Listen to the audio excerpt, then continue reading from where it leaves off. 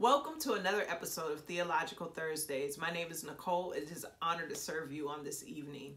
Last week we talked about altars, and we talked about all of the different components of the altar. We talked about how the old altars, the first mentioned altars, were of stone or they were from the earth. They were hollow in the middle, and there was shittim wood that was placed on top of the altar, as well as the sacrifice. And the fire on the altar was the manifestation of heaven touching earth. And then we talked about what that meant for us spiritually today. I encourage you to check out last week's episode if you missed it. This week, we're going to talk about servicing the altar. And so when we're looking at servicing the altar, we're looking at what do those components exactly mean today? Because see, everything in the Old Testament isn't done away with. There's a spiritual component of that. The things that the Hebrews had to do in the Old Testament times were fulfilled through Yahushua HaMashiach.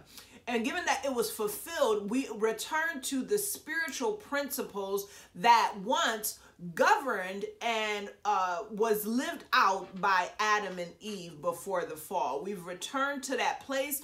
The Messiah, when he came on earth, he walked in that same authority as well. Before we go any further, let's have a word of prayer. Abba, I thank you for the opportunity to speak to your people. I thank you for your goodness and your mercy and your love towards us. Father, I ask that you would just be glorified in this broadcast, that light would shine in dark places. I bind the spirit of confusion and distraction. And Father, I pray that your perfect peace would abound on the hearers, that you would unstop deaf ears, that you would remove scales from blinded eyes, Father God, and that spiritual healing would be manifested through the truth and knowledge that is conveyed on this evening. In Yahushua HaMashiach's name we pray. Amen. So tonight we're going to look at Numbers 18. Numbers 18 provides us with the duties of the priests and the Levites. Okay, so I'm going to read Numbers 18 from verse 1 through 7. And then as I go along, we're going to also do a little bit of dissecting as well.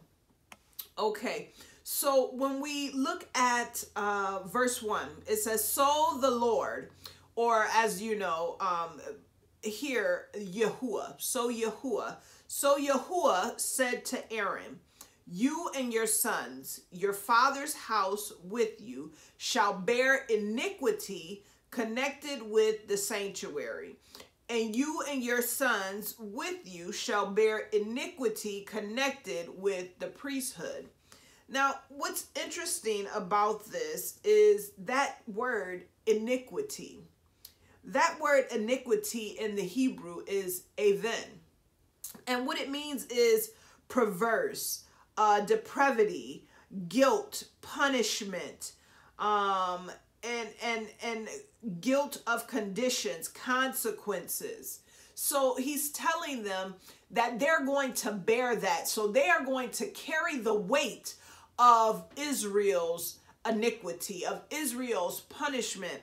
And I think it's really interesting because if we go forward, fast forward to the New Testament, the thing that comes to mind is the passage in 2 Timothy, 2 Timothy 2:12, where he says that if you endure with me, you will reign with me. In the King James Version, it says, if you suffer with me, you'll reign with me.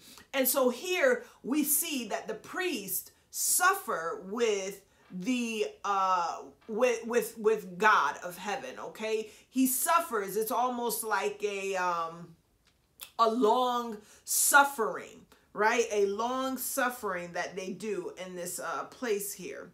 Okay, and so let's continue. Let's go back to the text. And so in verse 2, it says, "And you, and with you bring your brothers also, the tribe of Levi, the tribe of your father, that they may join you and minister to you while you and your sons with you are before the tent of testimony." Some versions have the tent of meetings.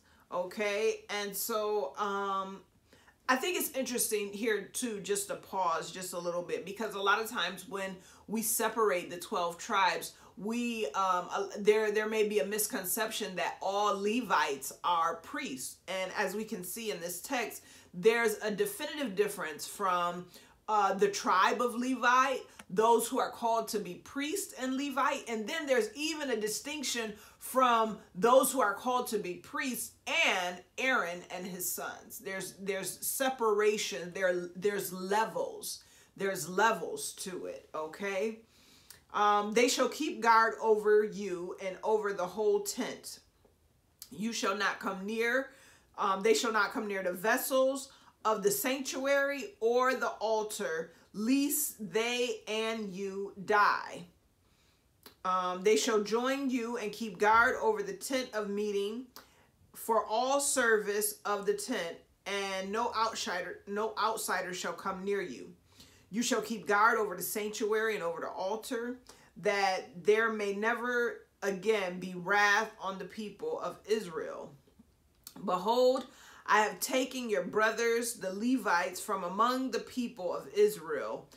They are a gift to you, given to the Lord, to do the service of the tent of meeting. And you and your sons with you shall guard your priesthood for all that concerns the altar that is within the veil, and you shall serve. I give your priesthood as a gift, and any outsider who comes near shall be put to death.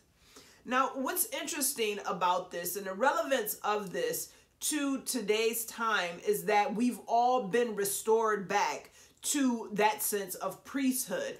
Adam and Eve, before they fell and they sinned against God, they were a royal priesthood.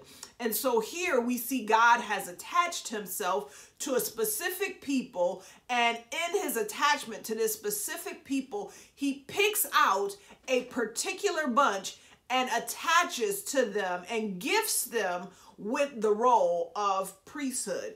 And so this is relevant because, as I mentioned, fast forward, those who believe, if you confess in your heart and believe with your mouth, if you believe in your heart and confess with your mouth that Yahushua HaMashiach is Lord, then you are saved. And having that sense of salvation, you are restored back to the priestly mandate. Okay? Now, given it takes time to learn to walk into that and understand the level of that mantle, but those things are gifted to you through the door, which is Yahushua HaMashiach. Okay, now I want to go back and I want to look at some of these words. So when we look at the word sanctuary, the sanctuary here where the people are able to go beyond the veil is the sacred place, the holy place, a temple, okay? Another word for that is ohel in the Hebrew. Ohel is the word for tent. So you have the sanctuary, or the sanctuary, and then you have ohel, which is the tent, which is a dwelling place, a covering, a home, a tabernacle, okay? And then we have of meeting. So you have the tent of meeting, and so that meeting place is an appointed place. In the Hebrew, it's mode, okay? And what that means is an appointed place, an appointed time, a sacred season, a set feast, an appointed season, an appointed place, sign, or signal is what is happening. So where we have these different terminologies throughout the passage, what God is saying is that what you're tending to is sacred.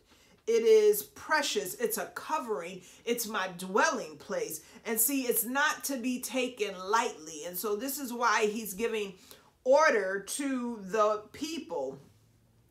And I thought it was really interesting in the one passage how he discusses, I believe it's in verse 5, where he discusses that the priests aren't permitted to touch the vessels. The vessels are considered the furnishings, okay? Kali is how it's said in the Hebrew. And so these are articles, vessels, utensils, and things of that sort. Furnishings, they are not permitted to touch those things that deal with the altar, whether it be the vessels that hold the oil, the shittim wood that may be set aside, and maybe even the sacrifice. They are not permitted to touch that, and nobody outside of the high priest is permitted to go into the Holy of Holies. Glory be to God. And then it says that for those who profane the altar, for those who profane, who desecrate this sacred place for appointed times and appointed seasons and appointed place, for those who profane this area, death will be their lot. Now, I think it's really interesting because this word death in the Hebrew is muth.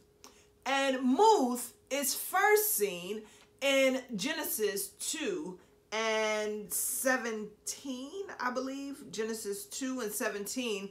And in that passage, it says that if you eat from the tree of knowledge, you will surely die. And so here we see it again, that anyone who profanes it, that the priest that profanes it will die, as well as the one of the sons of Aaron. They too will be affected by this.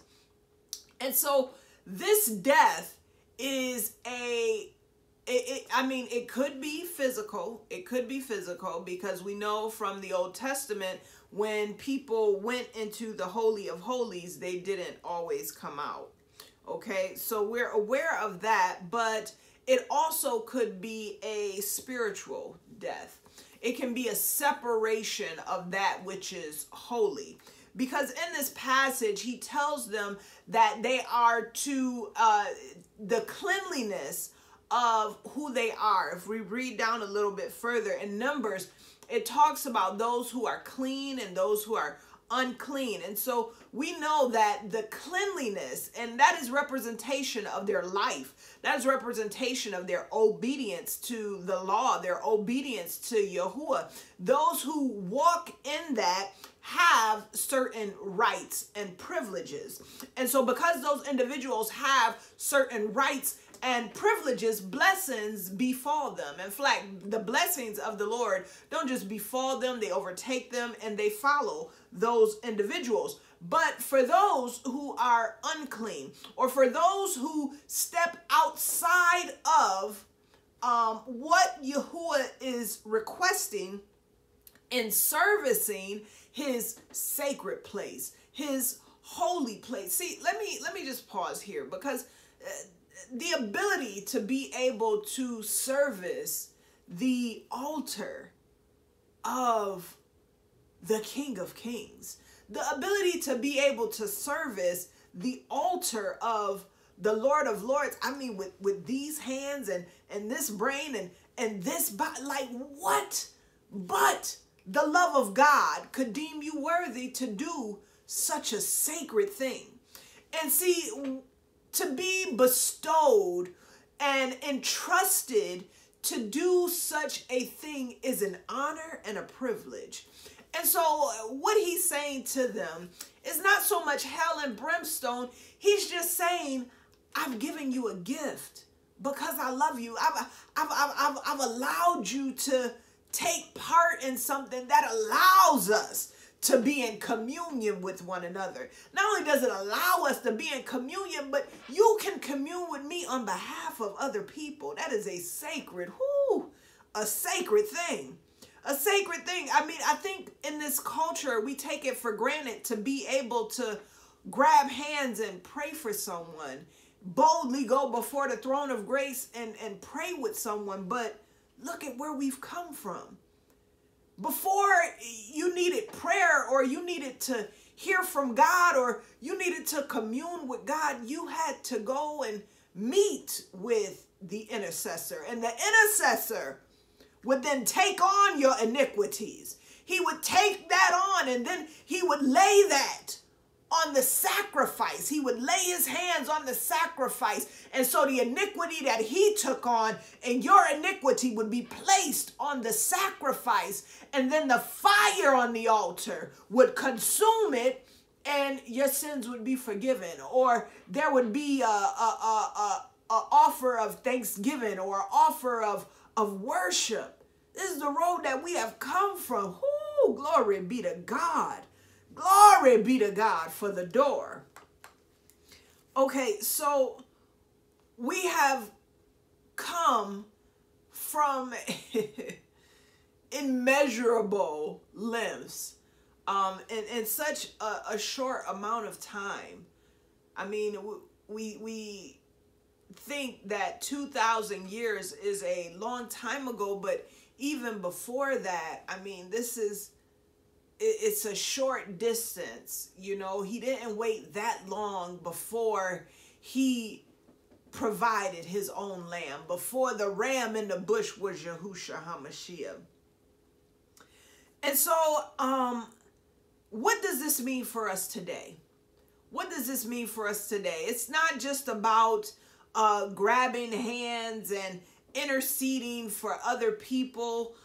The altar, servicing the altar in an institution, or the institution of the church, servicing the altar consists of the fivefold ministry. If we look at Ephesians 4:11 through 13, it says, Paul the apostle says, and he gave some apostles, some prophets, some evangelists, some pastors and teachers, for the perfecting of the saints, for the working of the ministry, for the edifying of the body of Christ, till we all come in the unity of the faith and the knowledge of the sons of God, unto a perfect man, unto the measure of the stature of the fullness of the Mashiach. Hallelujah. Glory be to Yah. So what happens now is, rather than having a specific tribe, a specific group, all those who believe are now taking part in the servicing of the altar. And of those, there are some who walk in the office of the apostle, walk in the office of the prophet, the office of the teacher, the office of the evangelist, the pastor. Okay, and so through walking in these offices, you are able to then work with the perfecting of the saints. Now, you may say, Nicole, okay, so what do those roles look like? What does that role look like? The apostle is the planter. Not only is the apostle a planter of churches, but the apostle has a specific doctrine. Okay, I know a lot in our culture, it's really, really common to throw that word around. And apostle has a specific doctrine. Not only do they have a specific doctrine, but healing is a part of their apostolic walk. They are able to heal the sick, okay? And miracles, signs, and wonders. I don't want to limit that, okay? And then the prophet. Now, see, Paul walked in the office of the apostle, and we know that Paul performed miracles and things of that sort. But Paul usually had a prophet with him, Barnabas, because see, what does the prophet do? The prophet points, okay, the doctrine. And I don't want to limit the apostle, because see, the apostle can prophesy, the apostle can teach, the apostle can pastor. It's limiting to him, but he can do those things. And the apostle can be an evangelist. I mean, and I think we see that very clearly with the apostle Paul. The apostle Paul, his evangelism is still happening today. Glory be to Yah. Amen. The prophet then hears a word from God, and he points he gives the trajectory of where the body of Christ is going. Okay? And so once we have the trajectory of where the body of Christ going, the teachers come in and say, this is the instruction. This is how we implement it. This is how we move forward based on scripture, based on what we believe, okay?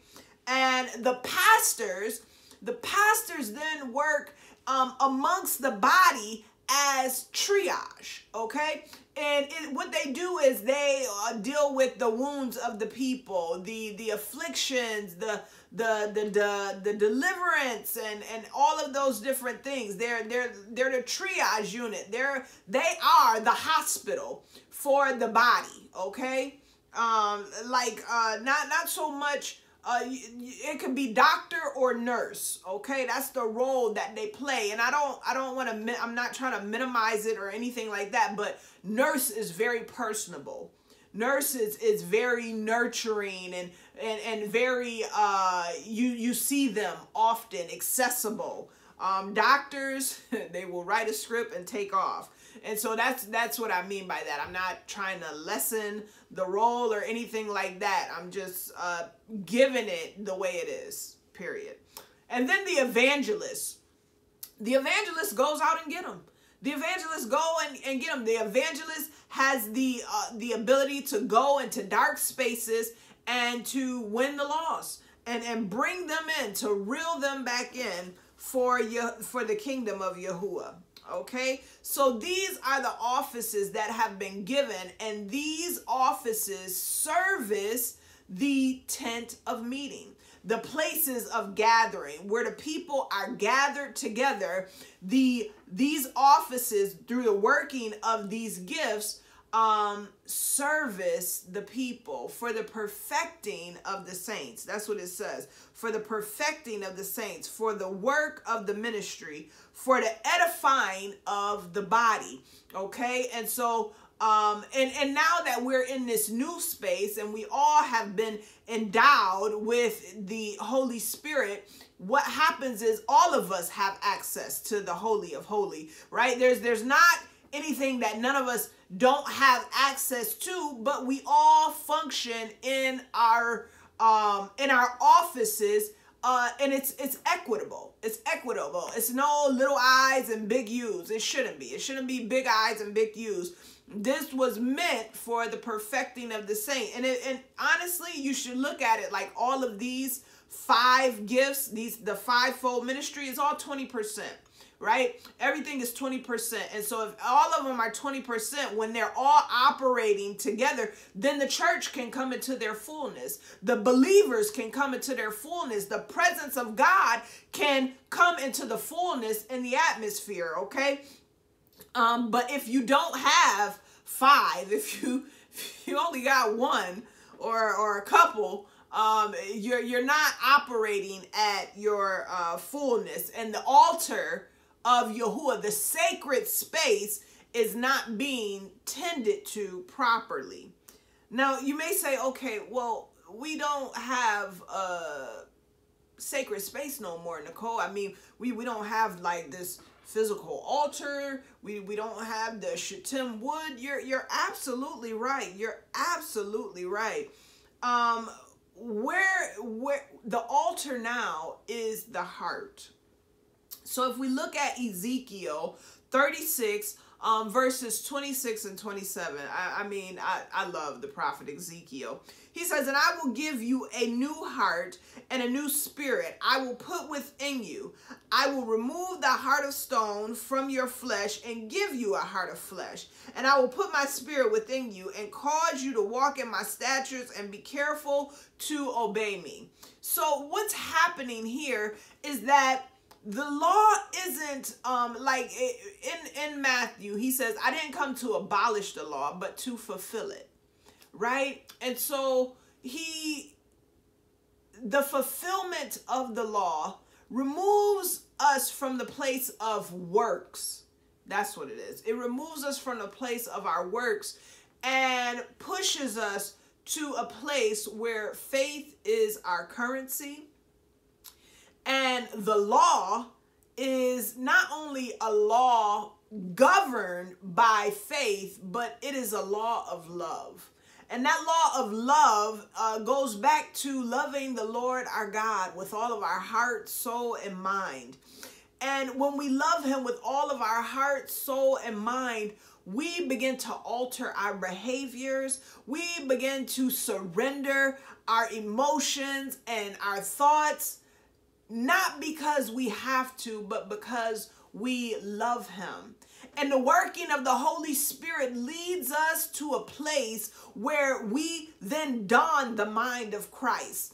And the breastplate of righteousness is no longer covering a heart that is broken or fragmented, but has been healed and mended through the working of the Holy Spirit. Okay?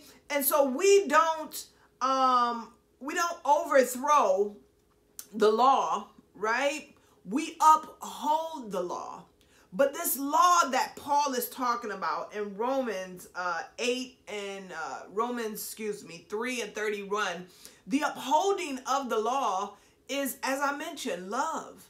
The law of love, the law of faith, the law of righteousness, the law of justice. See, in each and every one of us, there is a code of conduct.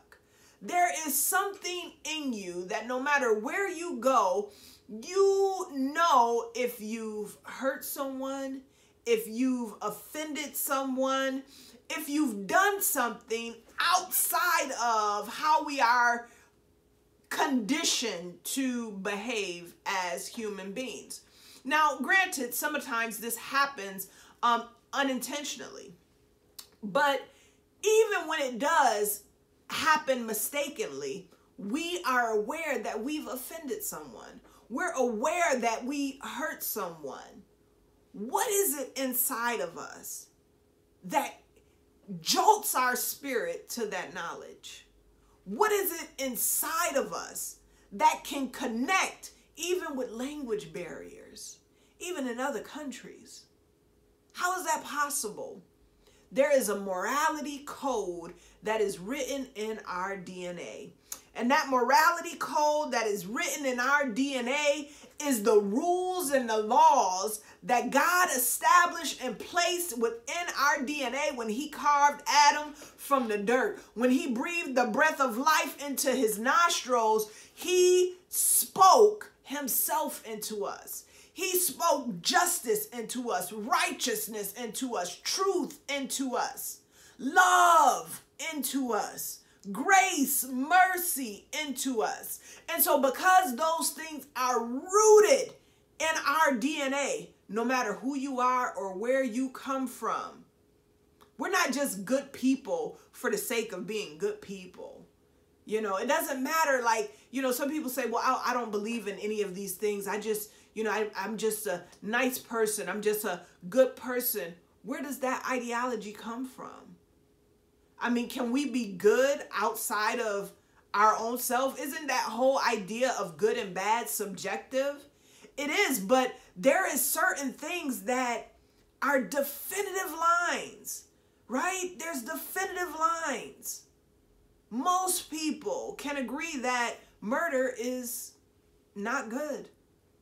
Most people can agree to that. Most people can agree that a stranger coming up to you and assaulting you is not good. What tells us not to do that? What tells us that that behavior is not a good behavior, and to smile at people or wave at people or, be kind to someone, cheer someone up, encourage someone, that's a good behavior? All of this to say, the heart is the altar. The heart is the altar, and the heart is being serviced by the people of God. It should be being serviced by that fivefold ministry.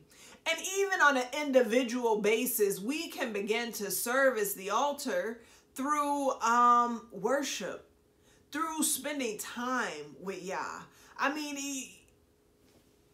a lot of times we only spend time with the Most High when things are difficult. It's easy to spend time with him when things are difficult, when things aren't going our way. You know, when things are great though, when we're on that, we're no longer on the uphill and we have that mountaintop experience, it's easy to kind of forget. It's easy to always make time to service the altar. And that altar is the altar in your heart. It's easy to kind of shy away from, you know, moments with God.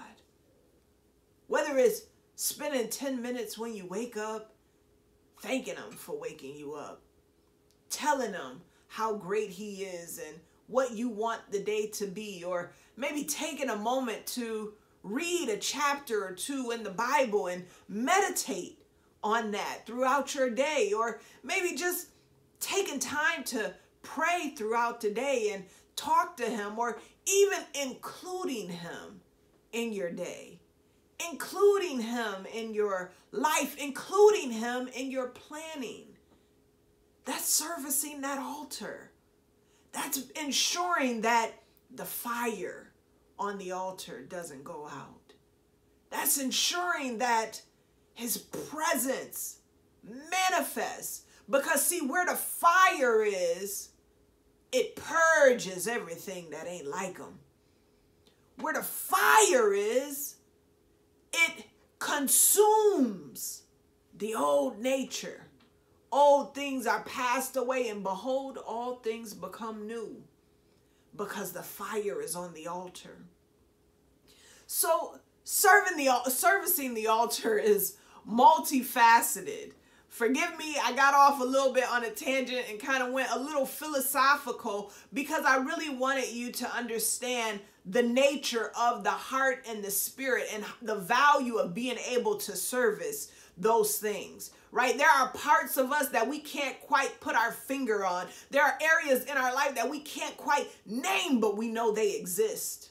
We know they exist. And so what is that that's been given to us? Friends, it's the image of God. The image of God reigning on the inside of you. The image of God crying and pleading for you to turn from your wicked ways and humble yourself and pray so that he can hear from heaven, so that he can heal you and heal the land. Glory be to God. Glory be to God. So there's some things, a lot of things that we talked about. We talked about Numbers 18, and we did like a word study in some of those areas in there, talking about how the priests carry the iniquity of those others. And let me just touch on that as well, because I've found that when I go into certain areas, when I'm ministering to certain areas consistently, I kind of sense the spirit of that place, the despair of that place, or the hopelessness of that place. A lot of times, if sometimes you're praying with a specific person, you may be able to tap in and zone in on exactly what's going on with that person. Maybe you may feel a physical symptom, a headache, and that individual may experience those things. So you take that on as an intercessor, right? Because that's what we are. We intercede on behalf of other people. And so as we service that altar, not only are we servicing it so that the fire continues to never goes out, you know, and we continue to fan that flame. We're not doing it just for that, but we're also doing it so that we are able to intercede for other people. We are ensuring that our lives remain holy and acceptable unto Yah, so that it may be a sweet fragrance in his nostrils. And so given that is a sweet fragrance in his nostrils, when we boldly go before the throne of grace, we are able to not only give thanksgiving, but we are also able to make requests. And remember, he says, anything that you ask in my name, I will give to you. He also says in Matthew, seek ye first the kingdom of Yahuwah and his righteousness, and all these things will be added unto you. So as we're seeking him, we have to ensure that the altar is intact. And if the altar is intact, we have to ensure that we are servicing that thing correctly. And if we are servicing that thing correctly, when we go before the throne of grace and we make requests or we make decrees, hey, glory be to God, he hears us. Hey, glory. Glory. I felt that all in my spirit. Glory be to God. Well, the scripture says that the people die for a lack of knowledge. I'm grateful that on this Thursday and every Thursday going forth, knowledge goes forth in the name of Yahushua HaMashiach. May Yahuwah bless you. May he keep you. May he cause his face to shine upon you and give you his shalom. Grace and peace.